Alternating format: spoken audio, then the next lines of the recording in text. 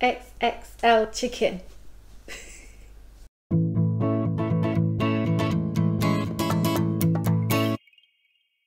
Hi guys, welcome to WINGTING'S kitchen. Today we're going to make one of my favourite street foods, which is the Taiwanese XXL chicken. Since I can't go to Taiwan right now or even to Chinatown, I decided to make this XXL chicken at home. So I did some research and I came up with this recipe. The spices used are very straightforward. The only tricky part is butterflying the chicken breasts. If you've not done it before, don't worry about it, you'll get it. The most important thing is it'll still taste good. This is really delicious and definitely worth the effort. So let's get started. You will need 2 large chicken breasts, 1 tablespoon of soy sauce, half a tablespoon of salt, half a tablespoon of sugar, 1½ tablespoons of water, half a teaspoon of 5 spice, half a teaspoon of white pepper, half a teaspoon of garlic powder, half a teaspoon of ginger powder, half a cup of corn flour, half a cup of plain flour, 1 egg, and a teaspoon of baking powder. First, it is the most difficult part, which is butterflying the chicken. We will open up the chicken in thirds, so roughly start slicing the chicken a third from the top. Once you can open up the chicken breasts, use small strokes of the knife to open up the chicken even more and until it becomes flat. We use small strokes to reduce the risk of creating any holes. Do this on the other side and open up the chicken breast. It's best to use a large chicken breast so it resembles a Taiwanese XXL chicken. I flipped my chicken over and felt that it was still a bit thick, so using the same technique, I opened up the chicken to make it even more XXL. If you do get some holes in your chicken breast, don't worry about it. It's not an easy process, and as long as it's delicious, that's fine. Put your chicken on a larger chopping board if you're using a small one like me. Then place grease-proof paper or cling film on top of your chicken and using a meat mallet, pound the chicken. This will make the chicken more tender and flattening it and making it more XXL. Flip it over and do the same on the other side. It also makes the thickness of the chicken more even.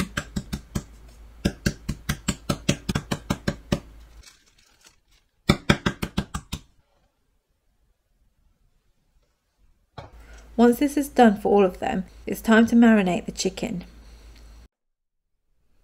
Add in your 5 spice, white pepper, garlic powder,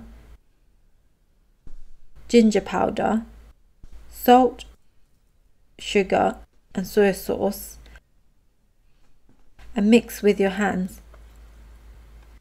Massage the spices into the chicken for a few minutes and then add the water. Keep massaging the chicken.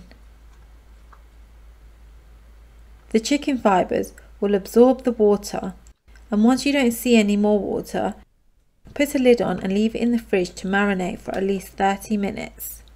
And we'll make a start on the batter. Mix your corn flour, plain flour and baking powder into a sieve and then sieve it onto the biggest plate you have. Mine happens to be a spaghetti plate. Crack an egg into a flat bowl and give it a good beat. Take your chicken out of the fridge. Place the chicken into the egg and make sure all the egg covers the chicken. Then put it into the flour.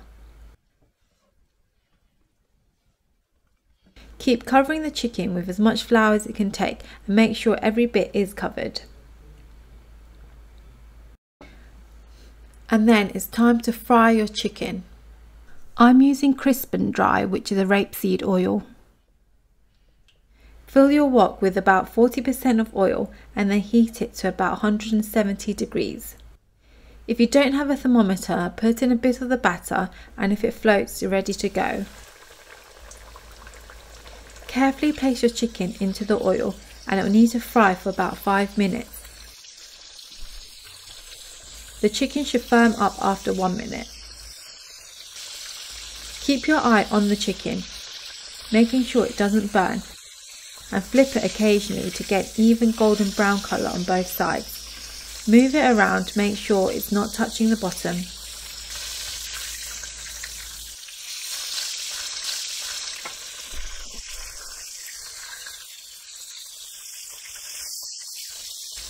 After 5 minutes, take out the chicken and let it rest on either a cooking rack or a net so the excess oil can drip off.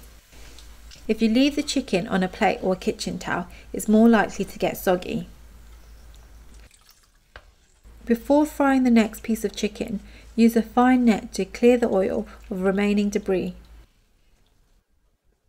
Carefully put in your next piece of chicken and fry again like before.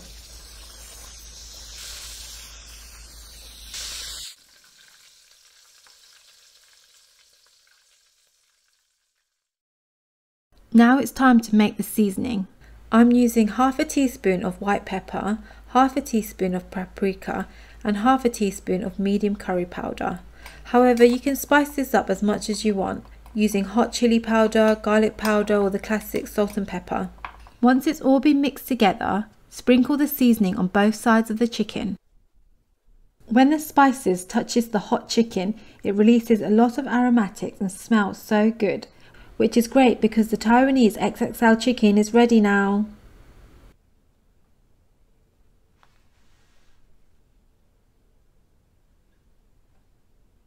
So here's my Taiwanese XXL chicken. I even wrapped it in paper so it feels like I got it from the street food stand. And it's bigger than my face. This chicken makes me really happy, and even though it's chicken breast, it's still really juicy and not dry at all. You can experiment with different seasonings on top, but definitely give this Taiwanese XXL chicken a try and you won't regret it.